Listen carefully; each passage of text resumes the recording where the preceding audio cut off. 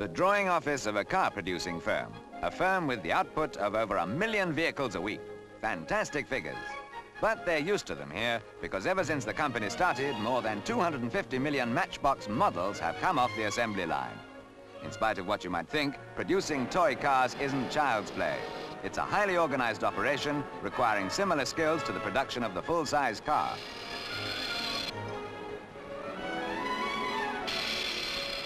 After the design details have been settled, a carefully carved wooden model, every detail exact but 5 times the size of the intended miniature, gives the toolmaker the shape from which he cuts the steel die from which the models will come.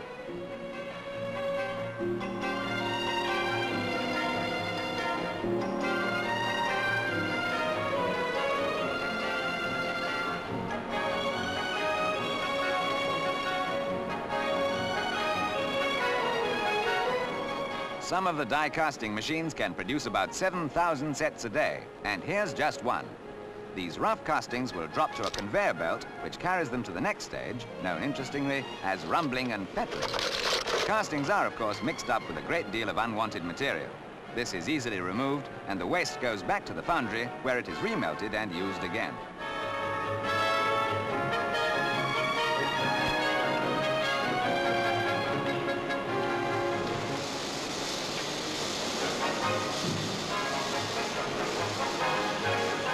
The firm only began operations just after the war. A couple of ex-servicemen pooled their gratuities and started making die castings for industry in an almost derelict pub. Most of the machines they designed themselves, so that one day when business was slack, they were able to experiment with a small model of the coronation coach. And they sold more than 1 million copies. Suddenly realizing the kind of market available, they concentrated on producing these perfectly detailed models.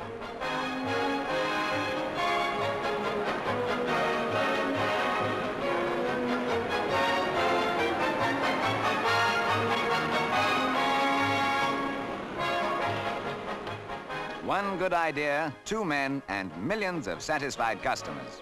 The models are perfect in detail for the most critical collector, yet fun for the children. This is an industry where even the boss gets fun out of his work.